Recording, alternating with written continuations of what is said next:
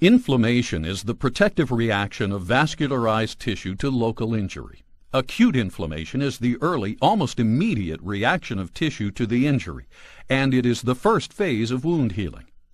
Acute inflammation can be triggered by cell or tissue damage or by the presence of dead cells or noxious agents such as bacteria.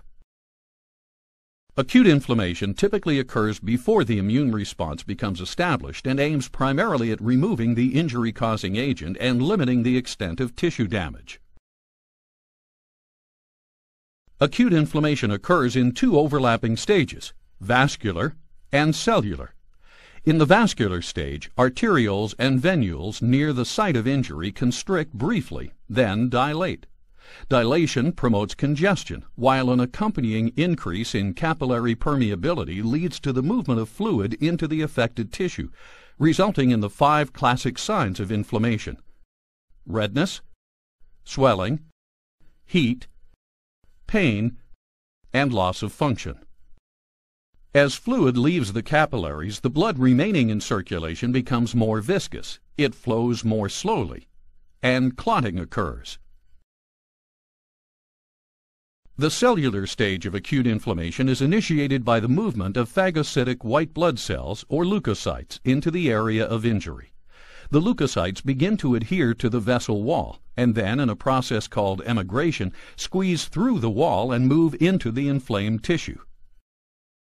The leukocytes wander through the tissue, guided by chemical signals in a process called chemotaxis.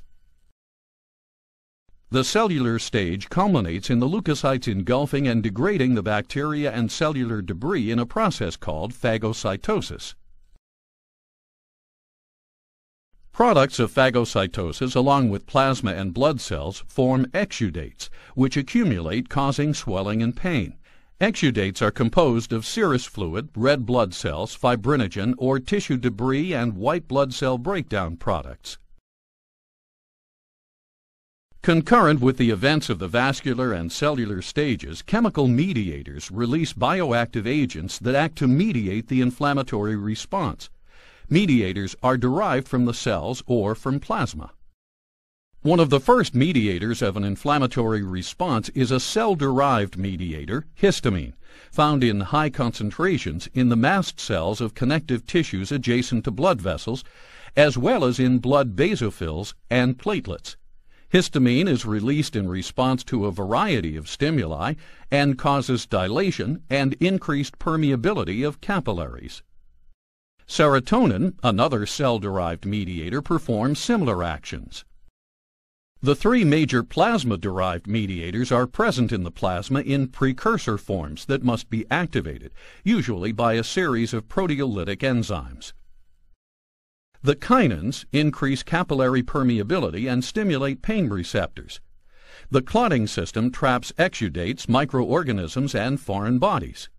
The complement cascade causes vasodilation, promotes leukocyte chemotaxis, and augments phagocytosis.